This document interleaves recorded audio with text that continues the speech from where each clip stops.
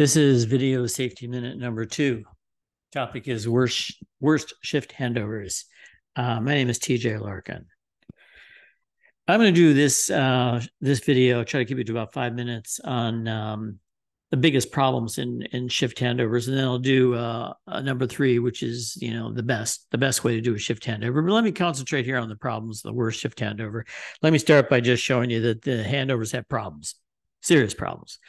Good study by EHS Today. Oil and gas production facilities, 50% of accidents can be traced back to communication errors that occurred during shift handover. That's half. Very interesting study by air traffic controllers is done by the FAA in the United States. They looked at 3,660 serious mistakes made by air traffic controllers, and in the investigation found that 50% of those serious mistakes happened within 30 minutes of a handover. So in the first 30 minutes after a handover, you have 50% of the serious mistakes. That's an indictment of what happened during that handover. The research on shift handovers in process industries like oil and gas is decent. It's pretty good. It's 10, 12, 15 studies, and they're pretty well done. However, the best people in this area are hospitals, no question about it. They take shift handover very, very seriously, and the research is just extremely good. And there are literally hundreds of studies, and they're extremely well done. And why would that be? That would be because 80% of serious medical errors happen as a result of handovers. That's the Joint Commission. So what I want to do is take 1 second here, just 1 minute here, and show you the research on hospitals and handovers, because I think there's lessons there for those of us in process industries. You look at handovers, you look at the best handover research, and there's 3 lessons that I think that are worth taking. One is that the outgoing nurse is the problem.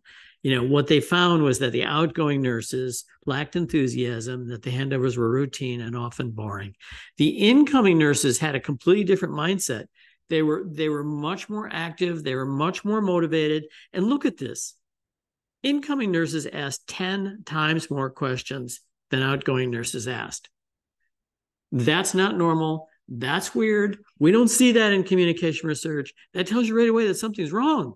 These two parties are not on equal footing here. One is desperate to get information, and one's desperate to get it over with. And that's where they located the problem.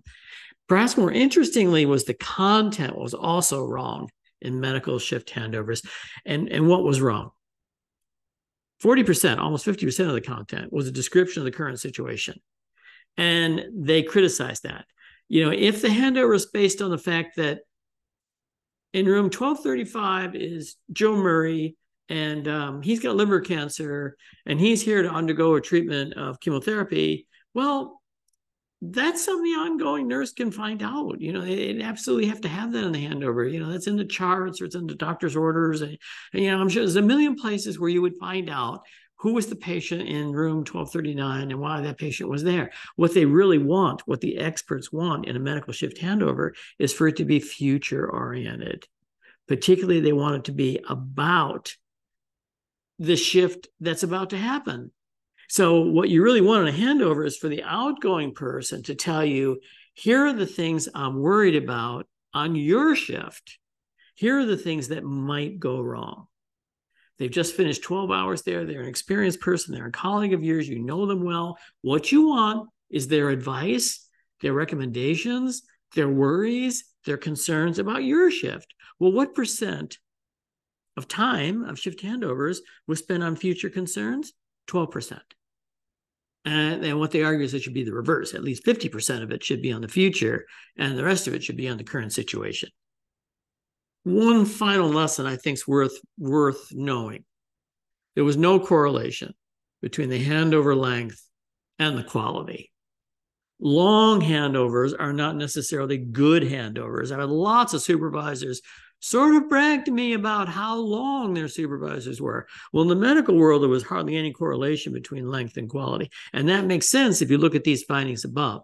If you're giving a handover that's routine and boring, and that's about the current situation and not about the future, it doesn't matter if you do that long or if you do that short. That's not a good handover, period. It's either a bad short handover or it's a bad long handover. They just didn't find a correlation between that. It's more about the topic and the enthusiasm than it was about the length. Now, let's go to our industry. Oil and gas, chemicals, mining, Worst handovers, the absolute worst handovers, are those that rely exclusively on a handwritten logbook. So this means that the supervisor towards the end of the shift sits down and by hand writes blank pages into a handbook. That we find to be the worst form of shift handover. Why? It's associated with forgetting. So there's a really good study done in Australia, 169 maintenance supervisors in aircraft maintenance workshops, and they bring them together and they interview them individually, but what they ask them is, over the course of your career, what's the worst mistake you ever made doing this job? So what they have is 169 supervisors remembering the worst mistakes they've ever made, and then they bring them back a second time and talk to them, well, what caused that? What was the causal factor here? And what it was forgetting to do something they intended to do. Now, notice it's not a knowledge problem. What these supervisors didn't say is, well, I didn't know how to do X. They don't say that. What they said is, I knew how to do X. I forgot some part of it. And that led to the most serious mistakes of their career. Forgetting is a problem. Now, you could say to these people, hey, pay attention. Stop forgetting. It would be a stupid thing to say, because we have a thing called a working memory. The working memory is the part of your brain that's devoted to what they call the task at hand. The thing you're doing right now, you have working memory, and it's dedicated to doing what's at the task at hand. You also have long-term memory. You remember the day you were married. You remember the day you graduated from high school. You remember some football game you saw or played in, whatever. That's long-term memory, but that's not what we're talking about here. We're talking about working memory. Working memory is the memory you're using when you're doing a current task. And what we know about that is you can only hold about 4 of those topics in your head at any one time. Very little variance across human beings. It's hardwired into the species. Some people do 3, some people do 5. Almost all of the population can hold about 4 topics in their working memory. Well, what happens when you put in more than 4? Well, that's no problem. The brain just takes the other ones and puts them out. So as you try to put more topics in, the brain takes more topics out. And that taking topics out is what we call forgetting. And forgetting is by far the number one serious problem, particularly when you use a handwritten logbook. Well, let me close with one more stat for you. What percent of oil and gas production facilities rely on a handwritten logbook to do their shift handovers? 80%. 80% of oil and gas production facilities use the worst type of handover communication that produces the worst results. All right, that's it for bad. Here are the references, page 1. You can come back and freeze this page if you want to look through any of these specifically. Here's references, page 2. And here's our little team. My name is TJ. On Tuesday nights, we go to trivia night in a bar right across the street from our office. And I just thought I'd take a picture of this where I was sitting. And this is my Guinness right there. And these are the people we work with every day. So let's just give you a feeling of who we are. In the next video, safety minute number 3, I'm going to do the best handovers. Hey, thank you so much for tuning in. I appreciate it. And I hope these are useful for you. Bye. Okay.